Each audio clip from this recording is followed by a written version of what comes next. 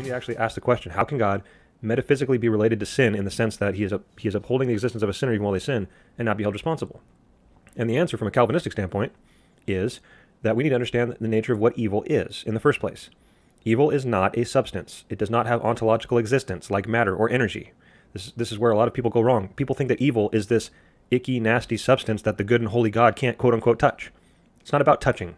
Metaphysically, God is touching everything. He has hands on everything. He is in control of everything. He is exerting power over everything. Nothing he is exerting power over is in and of itself evil, right? God created it all, and he continues to uphold it all. None of that is evil. What is evil then? Evil is a description of disobedience to the law of God. Evil is sin. Sin is evil. They're interchangeable terms. Biblically speaking, sin is breaking the law of God. So it is a description of the actions of human beings. Now, it's important to notice that on God's part, to cause sin and to commit sin would be two different things, right? Causing sin deals with metaphysics. Committing sin deals with laws, right? The reason we can commit sin is because there are laws that God gave to us, right? The reason animals can't commit sin is because God didn't give them any laws. The reason God can't commit sin is because nobody gave God any laws, right?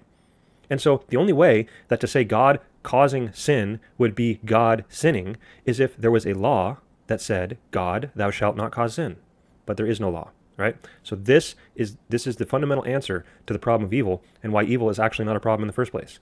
Because evil is a description of disobedience to the law of God. Evil is something that only humans can do. God can't sin. And the only way God would be sinning and causing sin is if there was a law, if God was breaking a law that said, you shall not cause sin. Okay? This is a very short, brief, summarized answer to the problem of evil. And I could, in depth, go into the Bible and show example after example after example, which I will in my next episode, on God clearly causing sin, clearly being involved in sin, metaphysically speaking, and yet he is not held responsible because, first of all, there's nobody he answers to. There's nobody who gave him any laws. And so this is the consistent answer to how God can be metaphysically causing things that involve sin and not be a sinner. We'll see you guys next time, and remember to stay consistent, my friends.